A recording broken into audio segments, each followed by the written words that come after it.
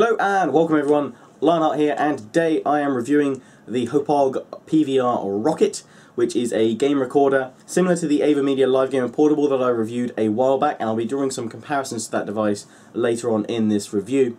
But yeah, this is Hauppauge's offering of a portable recording device. Normally they have that kind of the bigger boxes to record, which to be honest aren't that big, and you probably could manage using them as a portable solution as well, but this really does offer the maximum portable solution from them, and I'm going to be having a look at it. I'll be showing you some test gameplay footage of Battlefield 4. Bear in mind that that will be obviously re-rendered, so the quality may look slightly worse than you should expect it, because I'm editing it into this review video, whereas normally you can, if you want to, use the built-in encoder in the device so that it will record and encode at the same time and upload straight to YouTube when you're done. But obviously if you want to edit and add a few other things in, there are parts of the software which allow you to do some basic editing, which I'll go through later on as well. But if you want to put it into Sony Vegas or something like that, then obviously you will be re-rendering. And I'll talk about the pros and cons of this particular device and that sort of thing later on. But what does it work with? It works with PlayStation and Xbox. PlayStation 4 and Xbox One. Now, I'm a PC gamer, and that's what I'll be showing the setup for this review. But it does have a note on the box saying that, excuse me, it will not work or record video from any HDMI source that has the HDCP copy protection on it. So I don't know if that's been fixed on PlayStation 4 and Xbox One right now. Obviously, console dudes and dudettes, you will know your stuff more than me, but I'm looking at it from a PC recording standpoint, as I am a PC gamer. I have the PVR Rocket already out, so I'll quickly show you what the device looks like. So it's pretty darn small, and it can actually fit in your pocket if you want it to. There you go.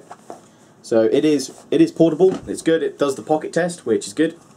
As you can see, I'll talk about some of the features actually that are on the top of it as well, and show you all the various buttons. But first of all, I will note that I will be mentioning and comparing it to this quite a lot in this review. Now, this is the Avermedia Live Game Portable. There is a link in the description to my review of the Live Game Portable from Avermedia, and these two are basically some of the prime contenders going at each other to see who is going to claim the Portable King Recorder title as such. Don't use that title. But yes, I'll be comparing it to this quite a bit in the review. Notably its software and obviously its recording ability, and you can check out the review of the Live Game Portable in the description, as I said, to see what the video recording quality of that is like as well. But we're here today to look at the Rocket. I like the name, it's cool. So what does the Rocket tote that, say, the Avermedia doesn't? Well, both of them offer two ways of recording, essentially. You can record to your PC and use obviously your PC's hard drive, or you can use expandable storage. Now, the Avermedia Live Game Portable did that through SD cards, which obviously they're small, they're portable, and they can hold nowadays a reasonable amount of space. I think you can get them up to 128 gig, so that's pretty decent. That should cover you for, you know, several game hours, considering that both devices encode their videos down to smaller file sizes. However, the thing I really like about the Rocket is that it has a USB out, and it doesn't support SD cards, but it supports obviously USB sticks. But notably, and I have seen this working on other people's reviews, but I don't have one to test it myself, but it does work from what I've seen, is that you can plug it up to a portable USB hard drive. Now for me, that is an insta-win over the Live Game Portable, because portable hard drives are, well, for the size you get, actually cheaper than some of the high-speed SD cards you get, because obviously for the SD cards that you want for the Live Gamer Portable, you want a class 10, and they start costing a fair bit of money, especially in larger file sizes, whereas a reasonable 500 gig portable hard drive, I mean, you can get it for about 40, 50, 60 pounds tops, depending on where you shop around. And I think that is a really good idea, and I think that the USB out there makes it a lot more the PC free mode, I think, is a lot better on this than the Live Game Portable. Let's have a look at obviously the inputs and stuff. So obviously on this side you have the power coming in from a USB cable. You have AV in if you want to use component cables and what have you, and you can also deliver auxiliary audio in through that. And I'll actually tell you about that, because that is important for recording audio with PC, or rather listening to the audio while you record it. I'm sorry, I've got some sun coming in today, so my face is going to be lit up. You then have the HDMI out and in. Obviously this works as a pass-through through to your PC, so you can see what you're recording while you're doing it. And then on the other side, obviously, you have that USB plug in there, and then you have a microphone in. Now, this is something I will talk about a little bit later when we get to the software, but the Live Gamer Portable doesn't actually have an audio, like a microphone in. It has an audio in, so you can feed the audio directly into the device and then pass it back out to your speakers or something like that, or your headset. But in the software, it allows you to choose any microphone, even a USB one, that's plugged into your PC. Obviously, USB headsets don't yet work completely with the Live Gamer Portable. There's a workaround, though, to do that. But that allows you to use any microphone that's plugged into your PC. The downside of the Rocket here is that it only will accept a microphone that's plugged into the box to do a live commentary. Obviously you can add commentary afterwards, but I'm a big fan of doing live commentaries, because if you do a commentary afterwards, you know, you're doubling your recording time and things like that. But also I enjoy doing commentaries live and reacting live, because often when I come back to do another commentary, I kind of forget what I'm saying, and then I'm kind of catching up with what I'm trying to commentate in the actual video. So you can obviously plug a microphone in there, but it has to be a 3.5 mic input jack. It cannot be a USB one. The software does not support any other mic input bar the one that's plugged in here. However, because of that feature, on the front, Hauppauge have included all of these controls, which is touch control. It's not a touch screen, but they're all touch controls as such, for boosting the mic volume, the gain, muting the microphone at the touch, and then you can like lock the settings down so you don't accidentally press another setting on the box. And then obviously the big red button is your record button. So it's all very accessible. There's obviously a grill underneath for ventilation, I assume. It is a nice box, and actually the light strip round here will turn different colours depending on what you're doing, whether you're recording or whether you're loading up the software and things like that. So that's nice. But while I do appreciate the mic controls here, I do think that it would be a lot better if you could input any microphone source into your PC. But again, this isn't just for PC recording, this is for console recording as well, so perhaps that helps out there. Anyway, let's have a look at this thing set up, how it all plugs in for a PC setup at least, and how I currently have it set up for recordings. Then we'll have a look at some Battlefield 4 gameplay, and then I'm going to wrap up and do a kind of side-by-side comparison versus the Live Gamer Portable. Which one should you get? So, let's have a look at the setup. So here we're going to have a look at the actual setup of the Hauppauge Rocket. I've got it all plugged into my PC, so we'll just go through the various bits that I've got. I've got obviously my microphone plugged in. I'm not using my Corsair Vengeance headset, I'm actually using a Q-Pad Q90, I believe, or QH90, because that doesn't run off USB, it runs off good old 3.5mm jacks.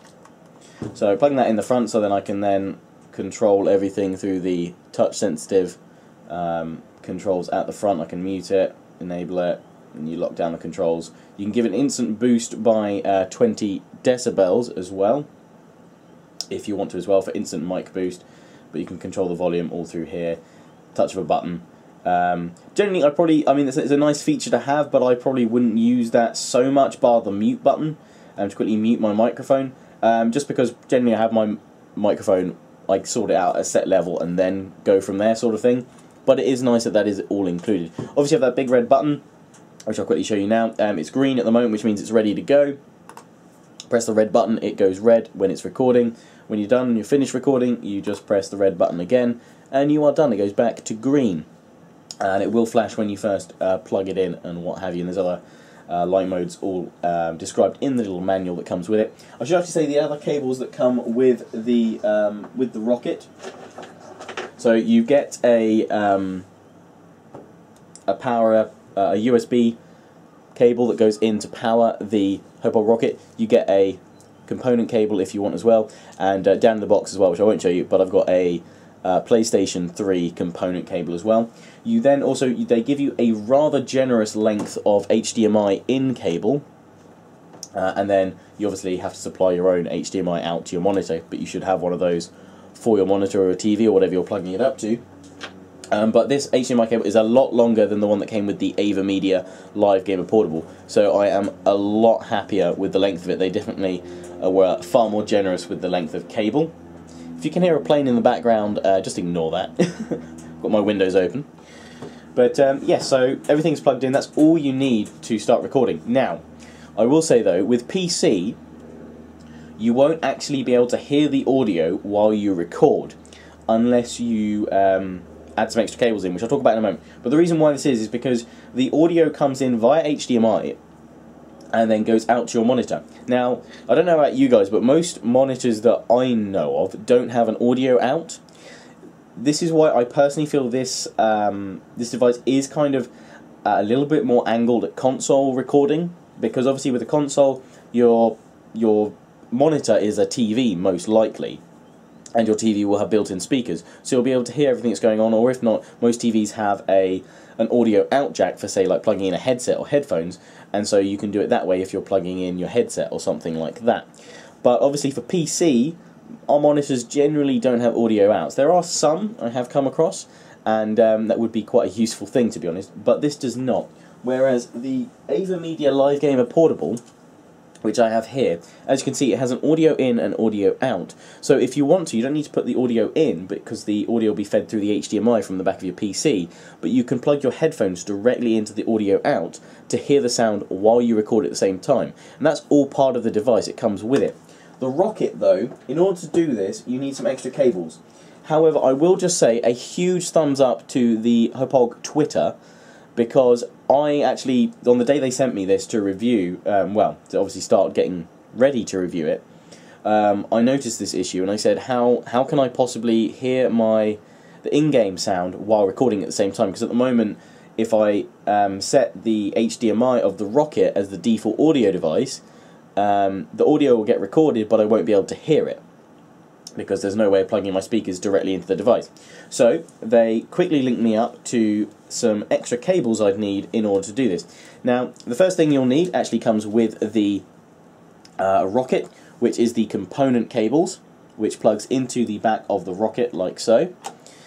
And then you'll be plugging into these two plugs, the red and the white bottomed, for your audio left and right. But the things that you're going to need to buy yourself in order to make this to work so you can hear and record at the same time is, first of all, you're going to need a 3.5 audio male splitter out to 2 females, and then you're going to need to buy a left and right RAC, I believe it is, the cable. So this one you plug into one of the splitters. You can obviously use this for like headphone splitters. You might even have most of these cables lying around the house, to be honest. I nearly did, but I went and bought some separate cables anyway to have some spares. So obviously this end goes into the back of your PC, into your speaker out, your green jack. And then if you want to listen to the game that you're recording at the same time, you plug your speakers into this end. But then you need this RAC red and white cable, which you plug into the other available splitter, headphone splitter jack. And then you have these two component left and right audio cables, which we then come back to those cables I showed you earlier from the component that comes with the Rocket, and you plug obviously the red into the red, the white into the right, and then you've got right and left channel sound, and then you plug the end of it into the Rocket, and then in the software that comes with it, which I'll show you very shortly before we have a little video quality test with some Battlefield 4 footage, you then select the right and left channel audio for the audio input, and then the device hears what's going on in the game and you hear what's going on in the game.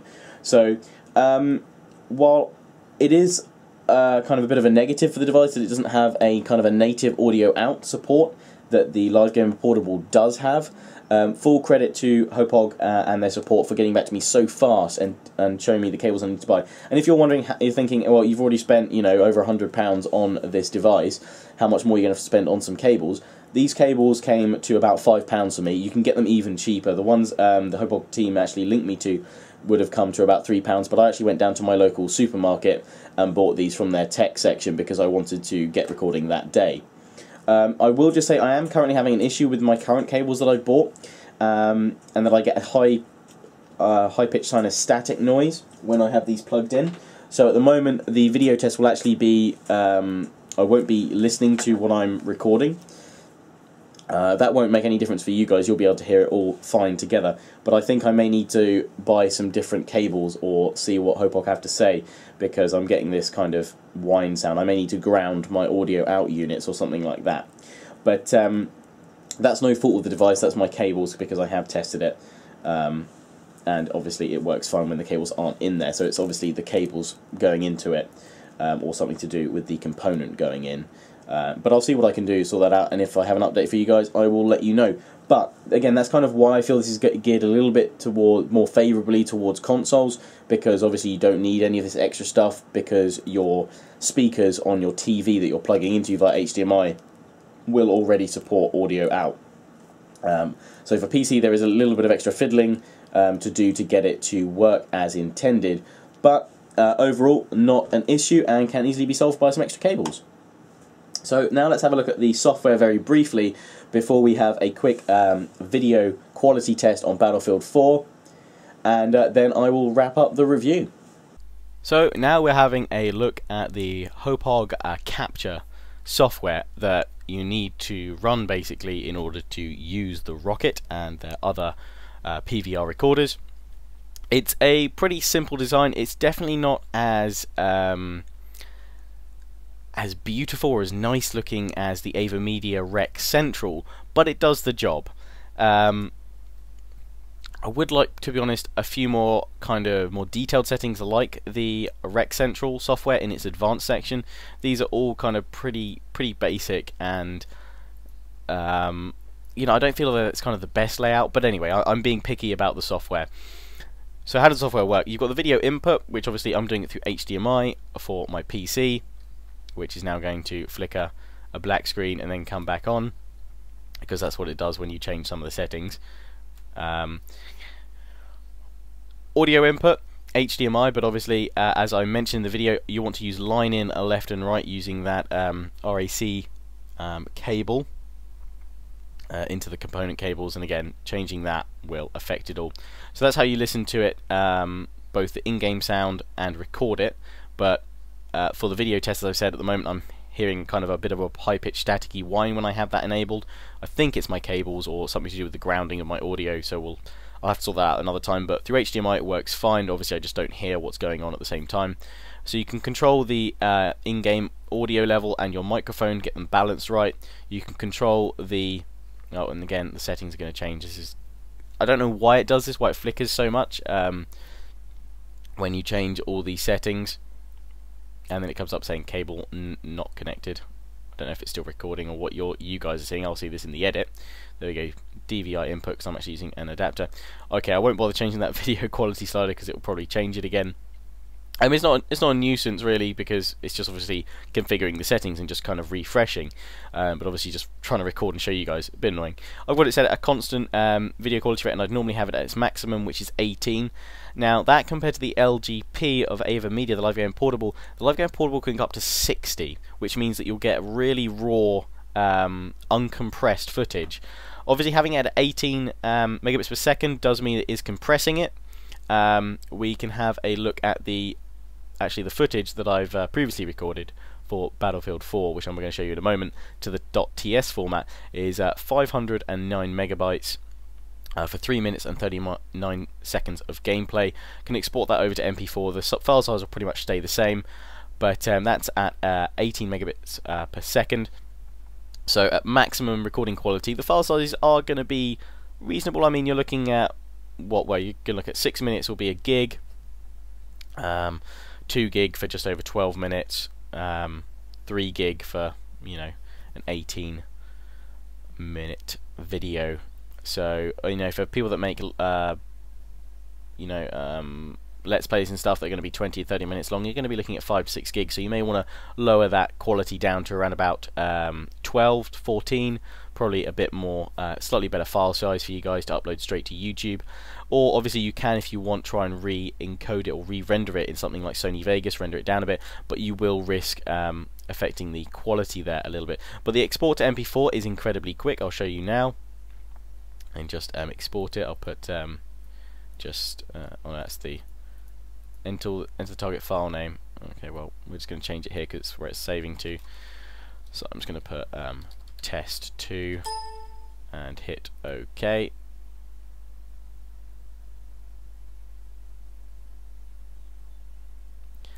And so that's exporting that over to MP4, and that's pretty darn fast to do that kind of a. That's 500 megabytes, so you know it's not going to take you less than a minute really for most files, I'd have thought. So that's pretty darn good. That instantly converts it over there, and we're going to mute it here, but we can see a little preview of the footage I'm about to show you in a moment. Battlefield 4. You guys get to see this in a bit, but you can see the preview, and obviously you can access it all here. You can edit it, you can cut it, and things like that, and split it, and all sorts, and you can add in other media sources, I think, and so you can add that in. So it's quite a powerful bit of software, basic but pretty usable, reasonable. And when you're ready and you want to upload to YouTube, you just come to this little unmarked button here next to settings and hit upload to YouTube.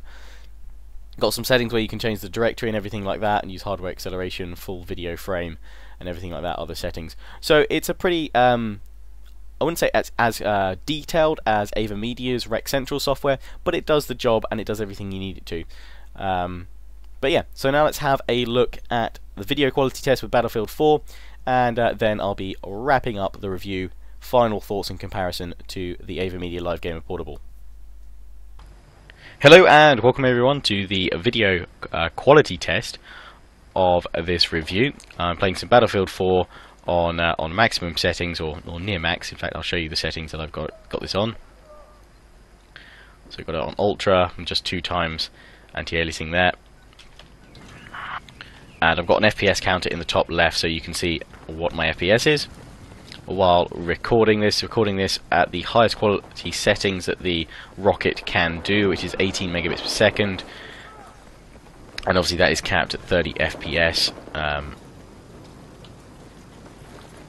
And there's really no need to be able to record at any higher, because YouTube restricts or would re-encode your video down to 30 FPS anyway, and it only shows 30 FPS on its videos at this current moment in time.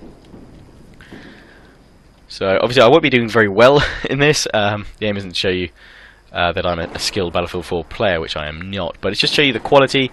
Some quick moving around. Let's get some gunshots firing in there so you can hear what it sounds like. Oh, and I've alerted someone to my presence and I'm now dead. That must look really odd from their angle, their view. Me just running around, shooting around into the air.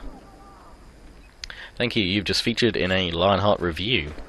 But yeah, I'm really impressed with the quality that comes out of the device, and it is obviously quite easy to set up. Let's kill this guy here. Kill, kill, kill, kill, kill, kill. I'm spraying. I'm not looking where I'm going. I'm doing this properly.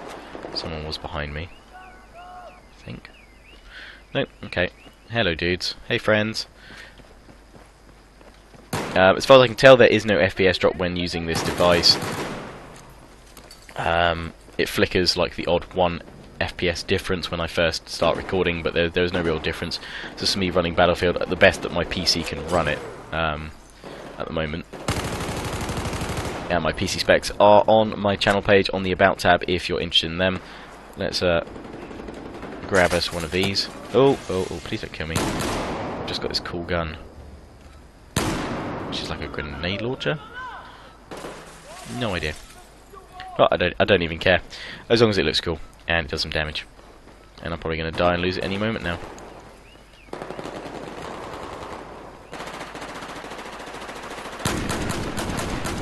Die, everyone die. There we go, I killed someone. Revive! No, and I've lost my gun. No, okay. Ooh, someone's around here. Oh, would you die? Thank you. Spray and spray. Works every time. There's a guy around the other side of this building, and there. Ah, crap, I didn't even look. But yep, anyway, that's why I'm going to wrap up the quality test. As you've seen, pretty darn good quality. Just bear in mind that obviously it will be re-rendered slightly, so the quality you're seeing on YouTube, it would actually be slightly higher, because I've brought this video in as part of my review video and edited it again in Sony Vegas, so that will have decreased the quality a little bit by re-rendering it, so it will look, if anything, even better if you upload direct from the Hauppauge recording center software. Anyway, yep, let's have a wrap up and final kind of pros and cons throwdown and comparison to the LGP, what I like, what I don't like, and we'll give it a score and wrap up. So we've looked at the video quality, we've looked at the software that supports the Hauppauge Rocket, and we've had a look at all its features and how to set it up on PC. So now I'm going to give it a score and a kind of final wrap up of what I think about it. I should say one feature I have missed out, and probably some of you have been commenting about, does this live stream? No, it doesn't. Unfortunately, at the moment on their website, it says that this does not support live streaming. I don't know if that means that they're going to add live streaming support in for this at some point. I don't know if the device is just perhaps maybe not capable in terms of hardware of doing live streaming. So this is purely for localized portable recording. You can't live stream with it. So that does give a bit of an edge to the Live Gamer Portable from Avermedia, which can live stream and do localized recording. But let's have a look at the pros and cons for this, what I like about it. I like that it has the mic input. I like that it has USB, because obviously you can plug portable hard drives in. I think that portable hard drives and things like that are far better storage devices than, say, SD cards, because you've got to have a Class 10 SD card for the Avermedia Live Gamer Portable to really get HD quality video. It's a simple box. You know, you just got the HDMI out and in, and the AV in, and obviously the USB power to power the device. Speaking of that, the actual cable that powers the rocket, I will just show you, it has two plugs on it, a red one and a black one. The black one is the one you plug in if you want to record and save the recording to your PC. The red one is if you want to use it just in standalone. This just gives power to the device, because if you're doing it in standalone, you're going to be plugging in something via USB into here to actually store it. I like that it's got a nice big red button. I like the mic controls, they're useful. I didn't use them too much personally because I just have my microphone setting to one setting and that's it. But actually the mic mute button was very useful. I had a couple of people coming in while I was trying to record stuff, and just pressing that mute button was really useful. It's a nice box, as I said, it fits quite comfortably in your pocket. I like that it has a light round it to show you green, obviously it's ready to go, red when it's recording. That's pretty darn good. What don't I like about it? I don't like that it, unlike the Avermedia Live Gamer Portable, it doesn't have an audio out, which is one of these here. I would love to see that, because then I wouldn't need to faff around with AV in cables to obviously show that workaround to get the audio coming through to my headset or speakers and to the actual device so it can hear it and record at the same time. The reason why I didn't use that in the recording was because at the moment those cables are giving me a lot of static when I plug it into the box. I don't know whether that's the cable's fault or the device. I have a feeling it's the cables probably, but there's no real way of me finding out about that. But because of that, I kind of feel like it is geared a little bit towards console gamers, Xbox and PC, PlayStation rather, not PC, because obviously when you plug that into your TV has speakers or an audio out for your headphones. So I feel it does kind of lean a little bit towards the console gamers out there. Obviously it does support PC, but I do kind of feel that it's not as supportive as the Live Gamer Portable. While this does encode video really well, it is limited to 18 megabits. Now if I wanted to record more of that, because obviously I don't have to record it to portable storage, I can record it straight onto my PC, and as a PC gamer I'm sometimes interested in recording like the highest quality raw footage and then editing it in something like Sony Vegas. The Live Gamer Portable offers that option to have up to 60 megabit recording, although I will say that when this was first released, the Live Gamer Portable only supported up to 20. Up to 60 is something that Avermedia added in, so perhaps Hauppauge will add that support in as well to record at higher quality levels as well, but again it depends whether the actual hardware can support that. But right now the Live Gamer Portable does have the edge, because I can record in raw quality and then use my own my own rendering software, Sony Vegas, to edit it down and render it down. But obviously this is a lot quicker because it has its own encoder, like the Live Gamer Portable, if you set it down to lower bit rates. Overall, it's a great product. If you are a fan of the Hauppauge products and the Hauppauge brand, and you're not interested in live streaming, then this is a solid product to go for. And you're interested in just encoding on the go, no need to re-render it or anything like that. The editing is actually pretty good that comes in the Center software. Can't really fault that. I'm going to give it a 9 out of 10 for a portable PVR. So, and also I should say, a massive thing that this has over what Avermedia supplies is the length of its HDMI cable. This is a 2 meter HDMI cable that comes with the Rocket. Avermedia supplied about that long a cable for HDMI. That's not even really enough to plug it into the back of my PC. When I had it plugged into the back of my PC, this was tilted up on the back because it was resting, because that's as far as I could pull it up, because the length of cable was terrible. So full credit to Hauppauge for including a decent length cable, because the one that came with the LGP for Avermedia was terrible. So short, not really, just usable. So well done, Hauppauge there. This gets a 9 out of 10. Those of you that have been waiting to find out what I'm actually going to give this, because when I first reviewed the Live Game Portable, I hadn't seen any other PVRs before. I honestly didn't know what I could compare this to in terms of quality and things like that. But now, thanks to Hauppauge, they've sent me this. I can actually give this guy a score. So I've given this a 9 out of 10. I'm going to give this a 10 out of 10. It has the live streaming capability. You can record in higher bitrate, so while this is portable, you can use it as your standalone PVR recorder. Plugged into your PC, and you can record up to those raw, high quality 60 megabits per second bitrate, and then render it down in your own time, sort of thing. And I do like the extra options that the Rec Central software offers. I like the layout a little bit more. So out of the two, I'd probably choose the Avermedia Live Game Portable. Just for me as a PC gamer, with those audio out options, it works a bit better. I don't have to buy extra cables. But still, the Hauppauge Rocket is a brilliant solution to portable recording on the go, especially if you're a console gamer. So anyway, I hope you enjoyed this review. Thanks to Hauppauge for sending me this to review, and I will see you all again soon. Ciao for now.